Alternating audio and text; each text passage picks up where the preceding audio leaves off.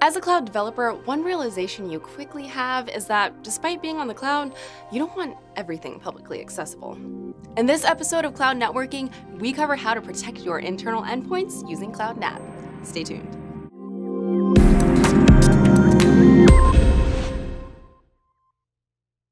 Let's say you've got a cloud application with internal services and you want to restrict inbound communication while still allowing outbound.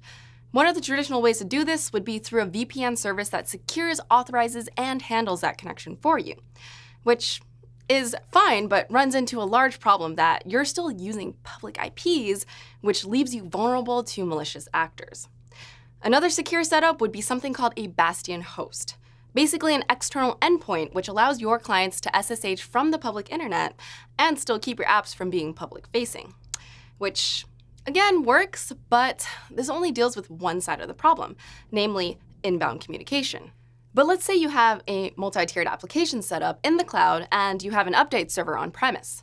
You want to allow your instances outbound access to the internet for updates, patching, config management, and more without having an external IP address. That way, you can keep your instances entirely internet-facing in a controlled and efficient manner.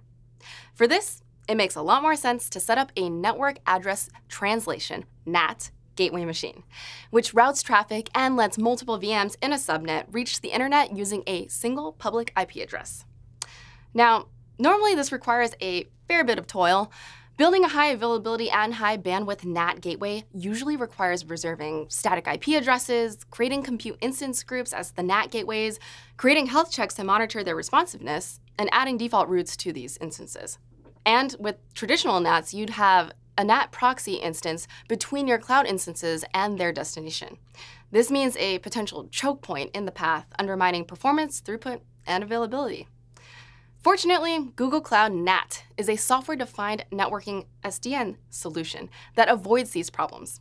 It's a fully managed offering that lets Google Cloud VM instances without external IP addresses and private GKE clusters connect to the internet.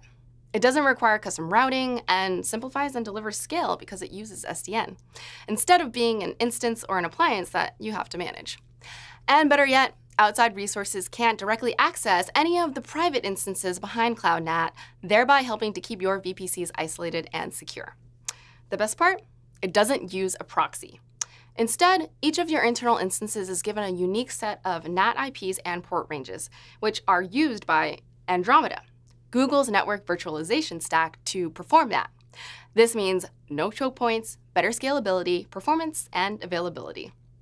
Cloud NAT scales seamlessly with the number of instances and the volume of network traffic, and you get as much bandwidth as instances that do have external IP addresses. Let's dive into how to set up Cloud NAT. Here I have two VMs set up in the same VPC and subnet. I want web server to be private, so I've set it up with no external IP address.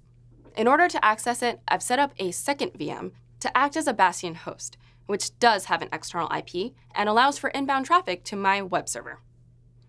I've also set up firewall rules so that I can only use the bastion host to SSH into the web server. I'm using the local terminal to SSH into the bastion host to then SSH into the web server. You can see here I don't have the ability to access the public internet because when I try to pull content from example.com, it hangs. Now, let's set up Cloud NAT to route egress traffic from the web server to the internet using Cloud NAT's allocation of IP addresses.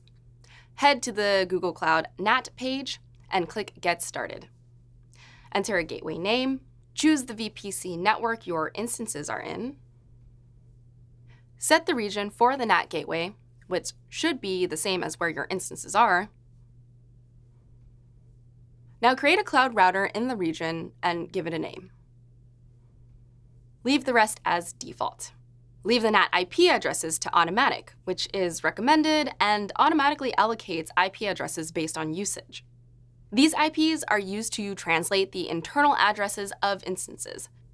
And now click Create.